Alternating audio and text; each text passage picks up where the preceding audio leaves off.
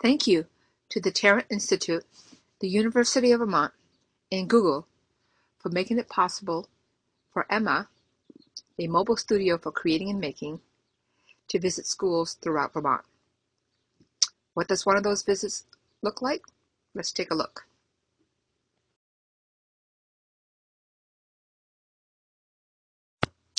How does Emma help move your work forward?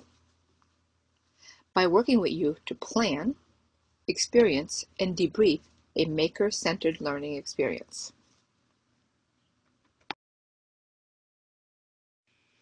This experience can take many shapes or form. Let's take a look at what some of the Emma visits have looked like so far to give you some ideas of what an Emma visit could look like in your community.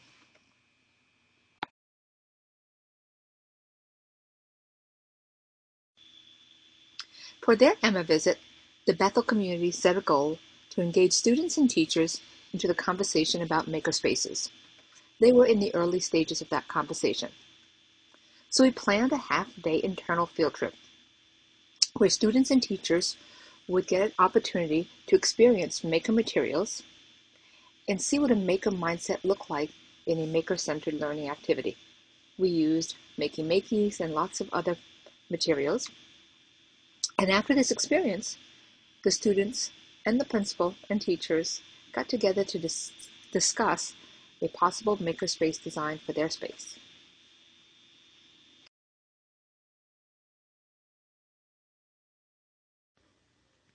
The Crossed Brook School had had a makerspace in place for over a year. Their goal for the Emma visit was to help the makerspace become more integrated into curricular projects and the project-based learning that was already happening at their school.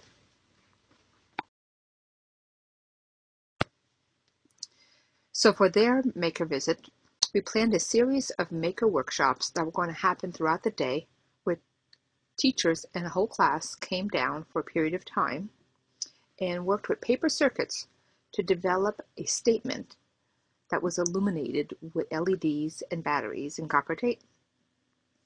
The statement, in each case, explored some curricular concept that was happening in their classroom, from sustainability to human rights.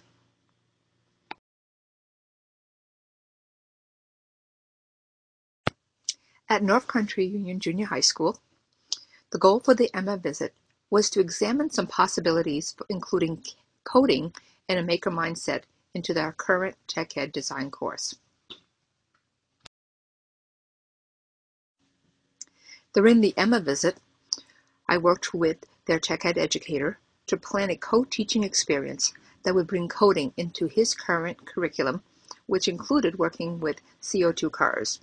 We used Scratch and makey-makey, and not only did we model some ways that coding and maker mindset could be used with his CO2 cars, we also extended out to a school-wide digital storytelling project and modeled a lesson of how Emma could be used with digital storytelling.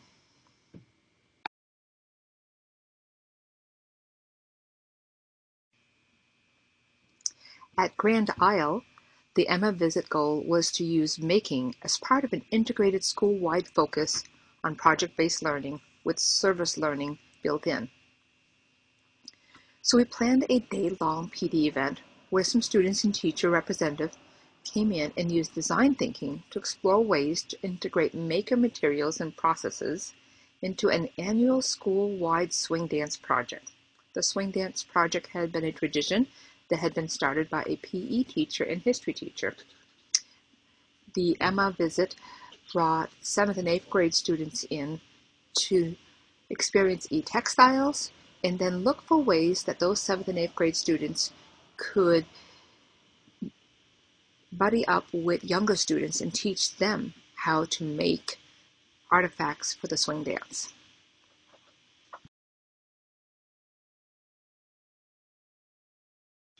When Emma visited Montgomery School, the goal was to examine ways to use maker materials and processes to support next generation science standards-based units.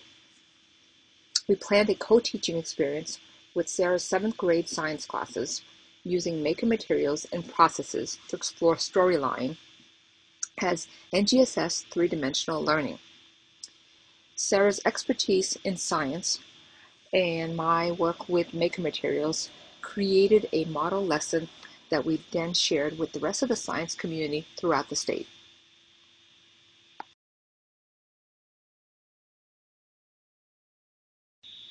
Emma's visit to makerspace school was to support their teachers in gaining confidence with integrating coding and making as part of their commitment to increasing student voice and choice throughout the school year. Together we planned a 90-minute lesson where 40 students came in and learned coding with physical computing. A subgroup of students then went on to design an interactive audible garden for the mini maker fair and the open house of their school as a choice activity for their genius project. It was a big success. 40 students were exposed to coding using the Makey, and a whole community got to learn about maker education through these students' projects during their genius hour.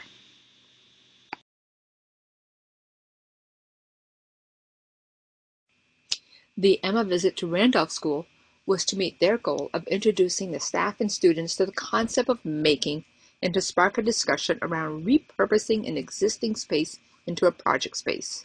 They wanted the teachers and students to come into the space, so we planned some activities during the day that students and teachers could participate in and see the space to start the conversation about turning it into a makerspace.